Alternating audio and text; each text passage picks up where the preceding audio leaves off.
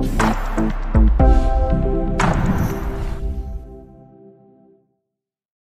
everyone, how are you doing today? I'm back with another video, and in today's video we have an HP Pavilion X360 laptop here.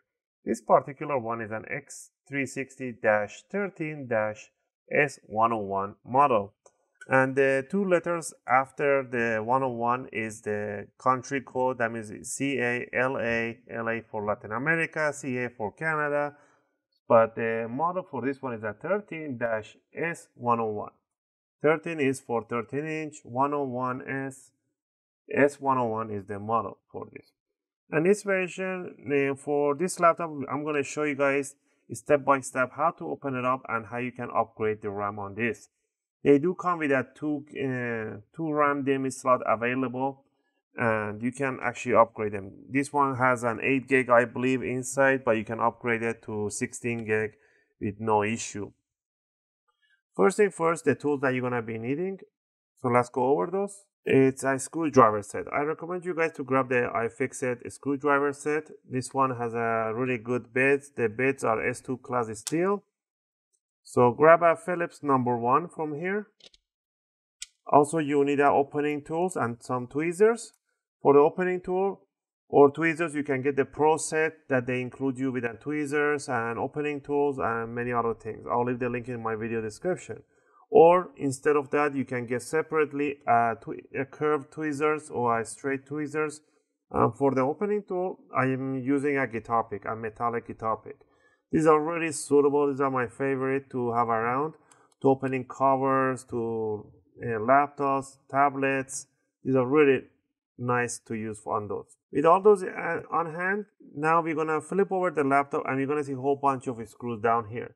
There are a few hidden screws. Those hidden screws are on the middle, under this cover. You just stick your sharp tweezer underneath and lift it up. Has an adhesive to it, so there are two of them. Remove these two, and there should be one more like that over here, but this one is already fall off.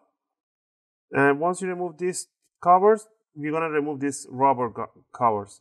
So stick it right there, puncture, and just lift it up. And one right there, one right over here. Now, this one actually, there's a rubber leg at the corner. This one is fell off, I guess. And it has a little adhesive. Lift it up. On this side, same thing. Just go ahead and lift it up. Now, that's all the hidden screws in here. Now we're going to start proceeding with removing all the screws on the bottom cover. All the screws are the same size and height, so don't worry about mismatching them. Go ahead and remove all of them. Also, I realize there is only 1% of my viewers are subscribed to my channel. If you guys find my content helpful and helping you guys out, and you want to support the channel, you can click that like button on the video and subscribe to the channel. I'll really appreciate it. It will be a great motivation for me to make more videos, take requests, and answer your questions. Alright, once you remove all the screws at the bottom cover, now what you need to do is open up the laptop a little bit, grab the opening tool, and you want to stick it between the top and the bottom cover right there. This one has a broken corner, but the customer dropped it. So once you have it in there, now you want to twist it towards the outside. Do that for every centimeter, every 2 centimeters. Just keep doing that. Do it to the right and left side.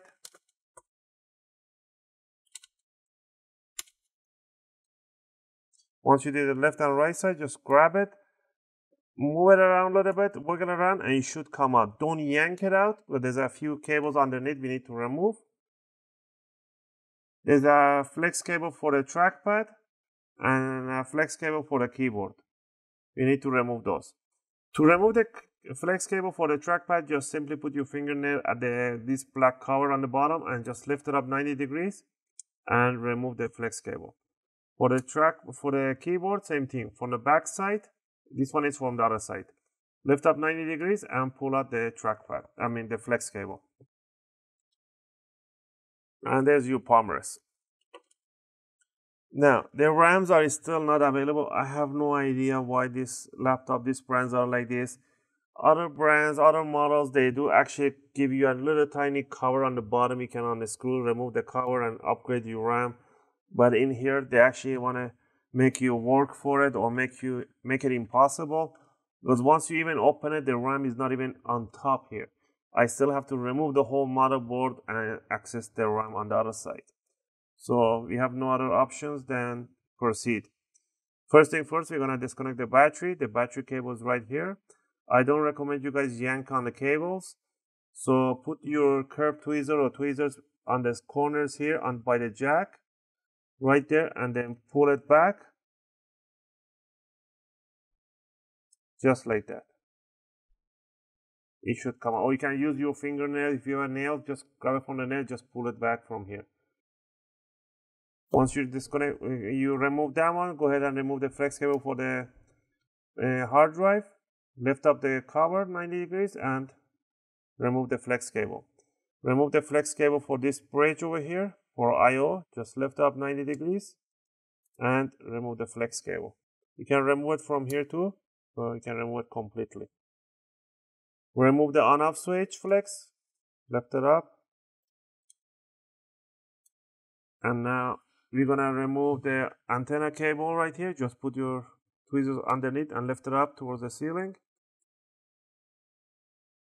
We're gonna remove the flex cable for the LCD. This one is from this side. Lift it up 90 degrees and pull out the flex cable. For the power jack, same thing. Just use your fingernails at the back corner. Just pull it out, slide it backward. And for the touch, this is for the digitizer for the touch screen. Slide it back. Now we're gonna unscrew a few screws. We're gonna start from this side, removing this plate. Remove one screw and lift up this plate. Put the screw beside the plate so you don't mismatch them. And we're gonna remove this speaker cable, but once we lift it up a little bit because we don't have room to move it. Go ahead and remove this screw right here. And there's one tiny screw right at the corner. And down here, there's one screw right here by the keyboard flex. Remove the screw right on the Wi-Fi board. Remove the screws that are touching the fan. So this one over here. These two.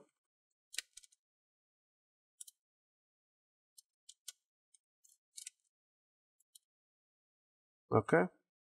Now we remove this one over here, that one over there. Now we can go ahead and lift up the motherboard slowly from this side up. Gently. Remove this tape right here. Okay, just rip it off, you don't need it. Once you lift it up from here, now you're gonna pull out the speaker cable back. So disconnect the speaker cable. Now lift up the motherboard, bring it out. The battery for the BIOS. So I don't want to disconnect the battery for the BIOS because it has a configuration. Just go ahead and detach it from the base. It has a little adhesive. So there you go. And now you can grab the whole motherboard, bring it up. So there's a UFIXTEK board, leave it on top, and your BIOS battery. Now we're gonna set it down like this, or you can just simply close it up, put it here. The RAMs are under this cover metal sheet right here. You can lift up the metal sheet easily just by putting your finger right at the corner, right there, and lift it up. Okay, so bring it up this way, put it back down the way around, and you can see there's only one RAM right here. To remove the RAMs, to remove the RAM is really simple. You just have to pull these two triggers away from each other. So grab these two triggers and pull them away, and the RAM will come out in 45-degree angle. And all you need to do is to grab it and pull it out in the same 45-degree angle. These are 4 GB DDR3 RAMs. I'll leave the link for a compatible DDR3 RAMs for this one. You can put an 8 gig and an 8 gig if you wish. So let's say you got a new RAM, just grab it in 45-degree angle. Make sure the notch on the RAM matches the notch on the DIMM, which is right there. And bring it all the way through and push it towards the motherboard. And you should hear these two triggers. Once you have the next RAM, just grab it, bring it in 45, and push it towards the motherboard. Right, but I'm not doing any upgrade on this one. Now, there's a tricky thing right here. Let's say that you upgrade the RAM, you put an additional RAM here, and you set up the whole thing, you installed everything, and you turn on, and everything turns on, but there's no screen, and there's an issue right there. Then you have to open it up again, and then swipe the places for the RAMs in order for the BIOS to detect. So that's a big turn off.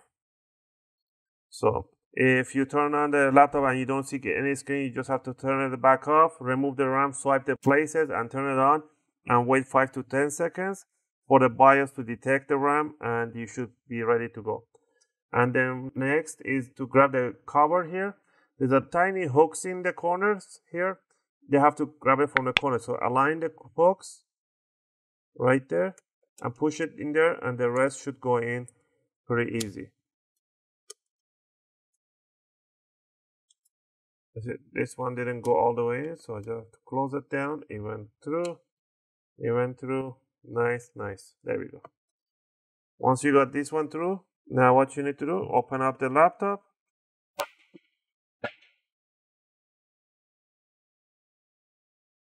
You're gonna grab the motherboard. You're gonna bring it down.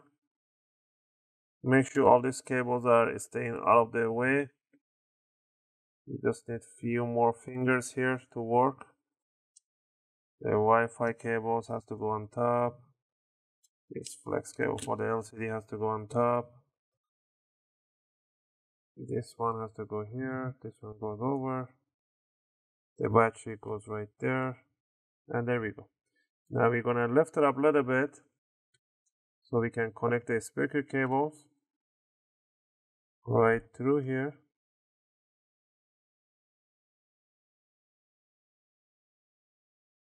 And then set it down.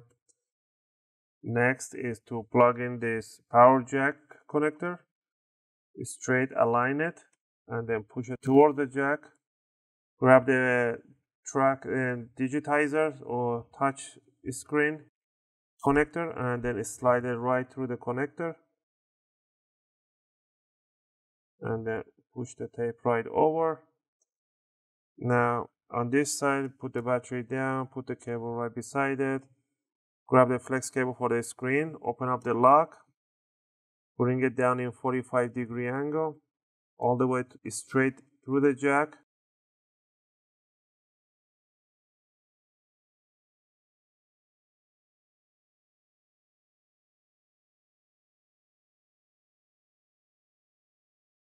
And set it down and close it down. Run the cable right there. Plug in the Wi-Fi cable. Just align the cable right there. You just have to align it over and then punch it through. It just kind of snap on. You have to align it right straight over the jack. Pretty much this one over here, you have to align it and then just pop through the board.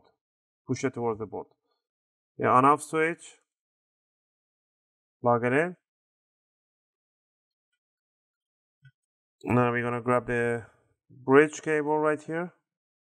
Plug in this one over here. Grab this one over here.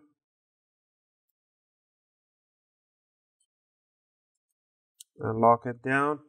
Grab the screws and start screwing the motherboard in place. One over there. The next one goes over here. This one over here goes with a plate, so put the plate on top.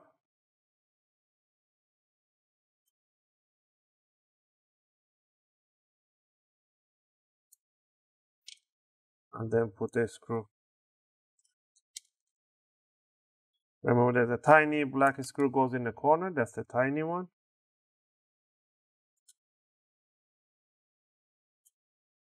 And then Wi-Fi screw. And then 3 screws for the fan. And there we go. And go ahead and plug in the cable for the hard drive. Slide it right underneath the jack, bring it down in 45-degree angle, and lock it in place. And the last thing down here would be to grab the power battery jack connector and then straight inward, accommodate the cables, put it right there. Grab the palm rest, bring it over, and open up the lock for the keyboard. Slide it from the back down, bring it in 45-degree all the way in, hold it, and with the other finger just close it. Lock for the trackpad, open it up, slide it right underneath, and lock it in place.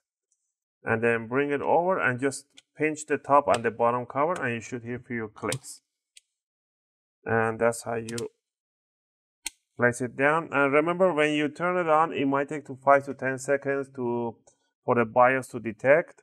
So let's turn it on and let's see how long it takes. But I didn't upgrade my RAM, but there's the logo, and we should get the Windows inside the Windows. It has an SSD drive. I made a video how to upgrade the SSD on this one.